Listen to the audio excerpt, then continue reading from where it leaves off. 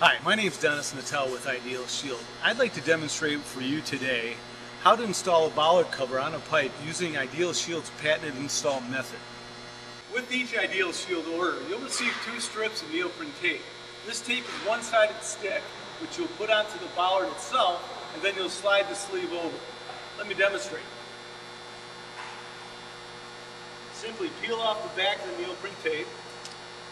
On about 6 inches or so down, you want to just secure it to the top.